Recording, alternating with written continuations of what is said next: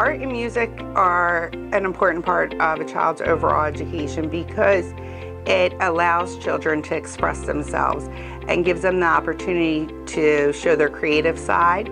It is an outlet for some of our students for their emotions and their feelings, and it just builds on, again, the child as a whole child and not just their academic subjects. The music program here at Chester Community Charter School is pretty intensive. It's really a wonderful program. We actually give the students an instrument.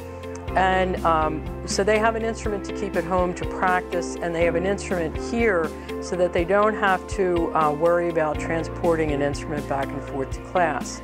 Every child has art and every child has music. Research shows that art and music actually add to the child's academic performance. And so, that's very clear. There's a plethora of research that supports art and music in schools. We have teachers from the community who are specialists in their field. Production is taught by Carvin Higgins, who has 2 Grammy Awards and at least 10 or 12 nominations. He worked with some really amazing people, including Steven Spielberg, and is just a really wonderful person. So they're learning how to record. Rodney Wittenberg teaches our filmmaking class, and he has an Emmy for a documentary he did.